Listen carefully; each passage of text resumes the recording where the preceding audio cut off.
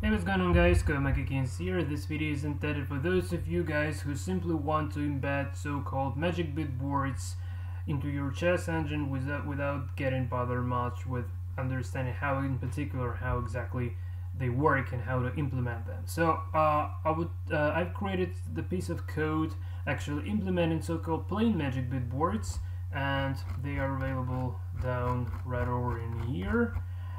And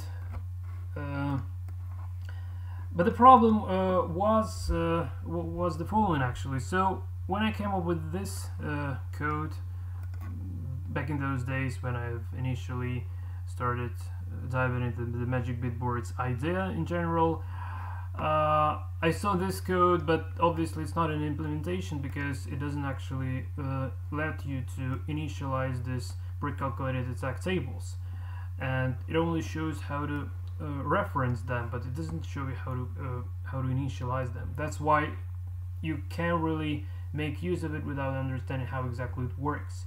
So I spent really lots of time. It took me for about 2 months to understand the idea, and for about a couple of weeks more in order to implement this. And I've managed to do this thankfully to this code by Third Romstead that is actually intended to generate the magic bit boards, because when I was trying to apply the already existent magic bit boards from the best magic so far list available on this chess program in Wikipedia, not sure, yeah, from this list, best magic bit boards so far, but they didn't work, and that was due to the wrong board and DNS that I had in my engine, and this best magic so far did rely on a different board than DNS, but it's not the point really. So in this video I just want to show you how you can make use of the code that I've created, and that's basically it. So it already have the pre-calculated magic numbers for rooks and for the bishops, and these numbers are generated by this program as well. We'll also have them in separate in this text file, but this doesn't really matter that much. So the very essential part here to take care of is that we have these two arrays, two-dimensional arrays, and we're using the first index to as the square where is the square occupied in this case by bishop and in this case by the rook, and in order to reference the second index we need to generate so-called magic index, and this magic index is being generated within this get bishop attacks and get rook attacks. And how exactly this works, why it works, please reference this chess program in Wikipedia, because I can apply this, but I don't yet understand this really that great. I mean, like, I understand how to apply this, but I don't have enough understanding to explain you how it works, and especially why it works. But I can show you how to make use of this, and I think this is quite pretty important. So this C program can work in kind of two modes. So the first mode, where we can just run this initialization routine that would actually be generating these magic numbers, but as far as we already have them pre-calculated, there is no much need for that, so we can just comment them out and never take care of them again. So this will be interesting only for those of you who would actually like to dive into the process of generating the magic numbers, if you're interested in this topic in particular. But if you want to apply the pre-calculated attack tables, you don't really need this, so you can just ignore that. So in order to make use of the pre-calculated attack tables for bishop and rooks, we first need to initialize them, and this code is already available within the main routine. So it's the main driver here. So as far as we have this, we can already use these two essential functions called get bishop attacks and get rook attacks. So in order to make use of these functions, we need two variables to pass as an argument to this function. So the first variable is the square occupied by the bishop if you want to generate attacks, for a bishop, and the board occupancy. And by saying occupancy, we mean not only white pieces or not only black pieces, but all the pieces available. And the distinguishing between the white pieces and black pieces, like your own and opponent's pieces, is left to the generate move routine. So regarding the attacks, we don't care regarding the color of the occupancy. So let me just first let's create occupancy bitboard, and U64 is the type to represent the unsigned long integer in C programming language. So U64 occupancy, this will be equal, let's initialize this to 0 unsigned long ULL, which means that there are no pieces on board from like no occupancy on the board, so like the empty board there. And now let's generate bishop attacks. So, well, not generate, but actually get bishop attacks. So let's say get bishop attacks. So we have a function called print bitboard pre-coded here just to print the result bitboard that would be returned by this function, get rook attacks or get bishop attacks. So we can simply say get bishop attacks, and let's consider the square d4. We already have this pre-calculated names for squares in order to avoid printing something like this. We just use d4 and that's it. And the next argument we're passing this occupancy right over in here. So if we just now run this again, we see the bitboard that represents the attacks for a bishop if it stands on d4. So as far as no occupancy available, it goes to the edges of the board and nothing can stop bishop from attacking to all the available sides. But if we will now start putting some pieces on board that would represent the occupancy pieces. So it's kind of like if bishop hits some sort of a piece along the way, then this raise would be dropped at the point exactly where the occupancy piece is encountered. So let's try to put a piece on g7.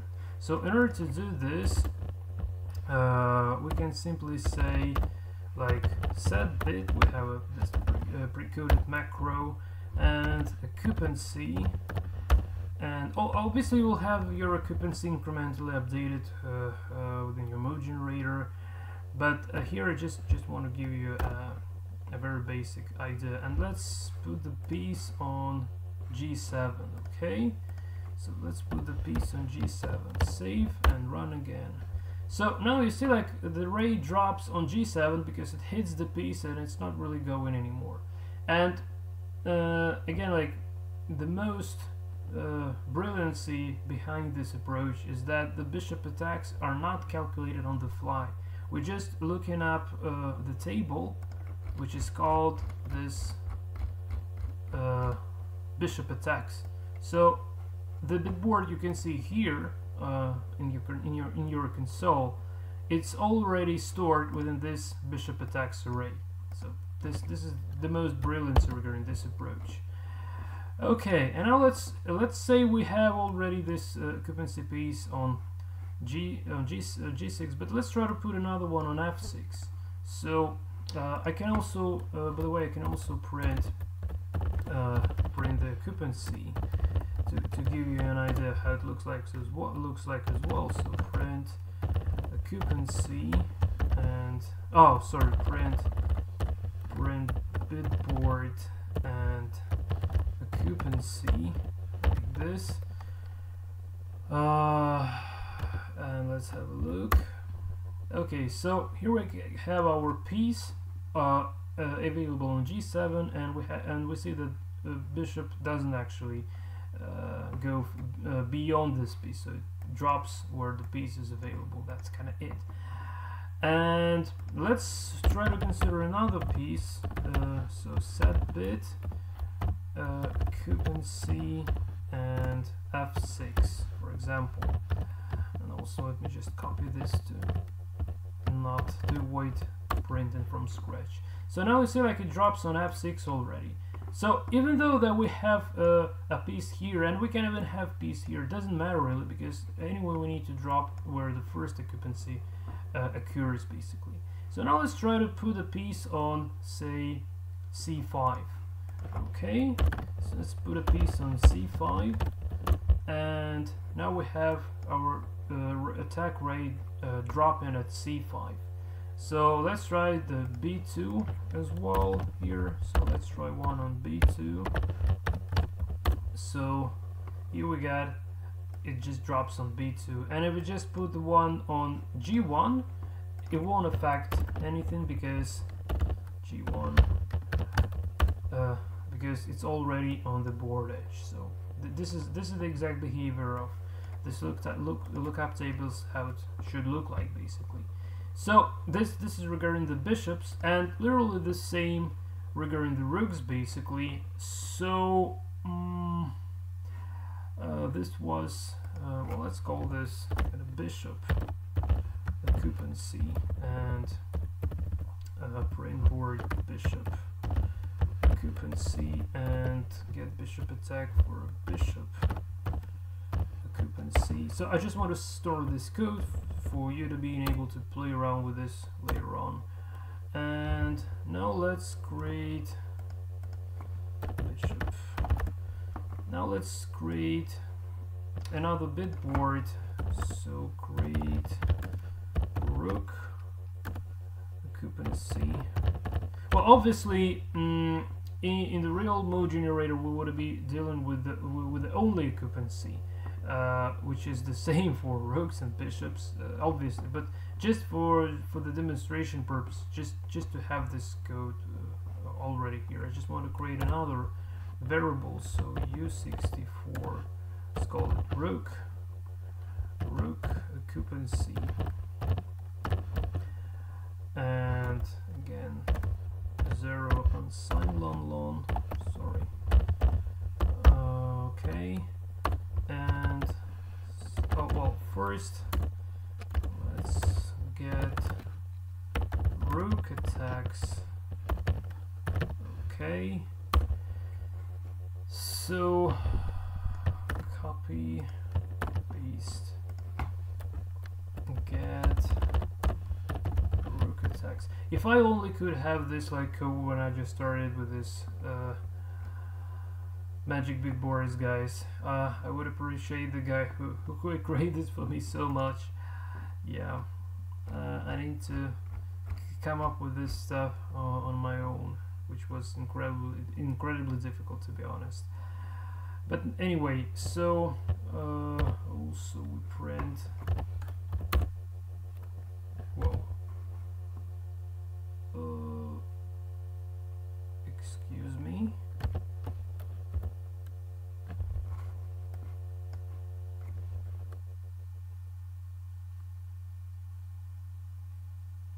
Occupancy undeclared.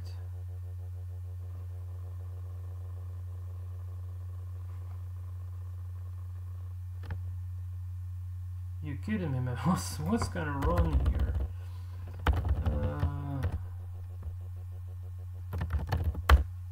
Hold on a sec. I probably didn't put a semicolon or something over there, but it gives a weird in function main 13 6 to 8.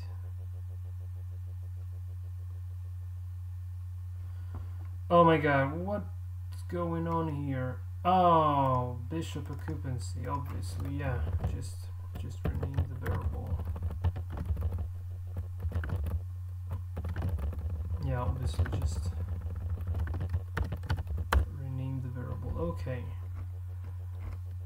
And also just to make it even more clear, here I want to print bishop occupancy.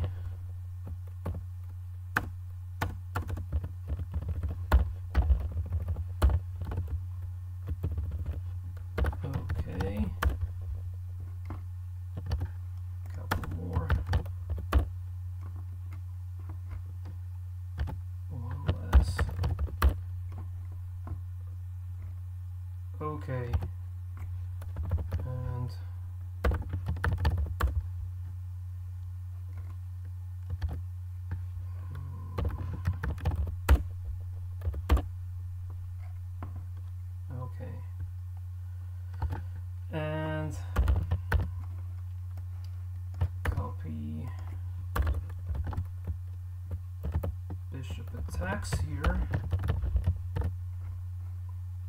and here we'll have our rook occupancy, and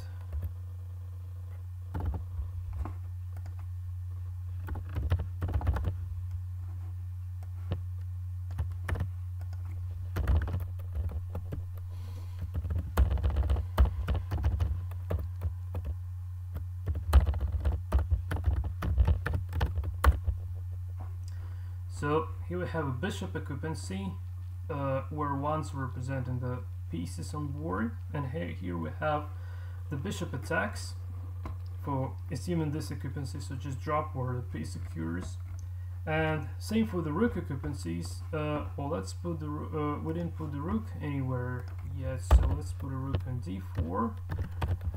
Okay. So now, assuming the empty board with no occupancies, obviously rook goes to the edges of the board, but let's put some piece on, let's say d7 and then on d6. So here we can simply say a rook occupancy and d6. Okay. So now it drops on d6. Well, let's start with the d7 actually. Okay, so now it drops on d7, but if we just put another one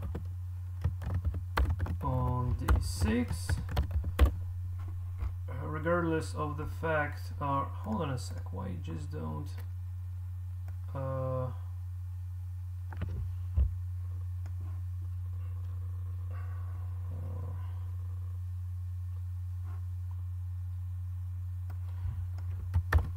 get here.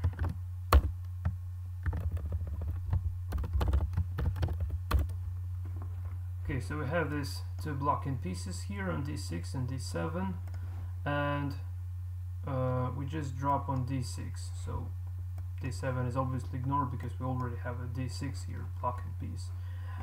And now let's make one on, well, let's say on d3. Okay.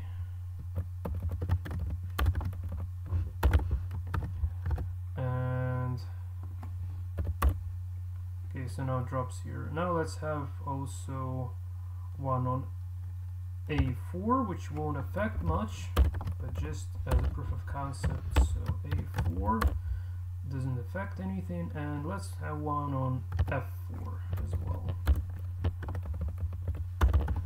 like this.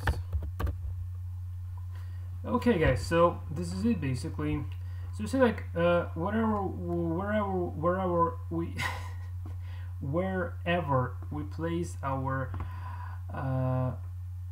occupying blocking piece, the rook attacks or bishop attacks drops respectively. So this is the core idea behind this pre-calculated attack tables. So this is kind of it basically. And the most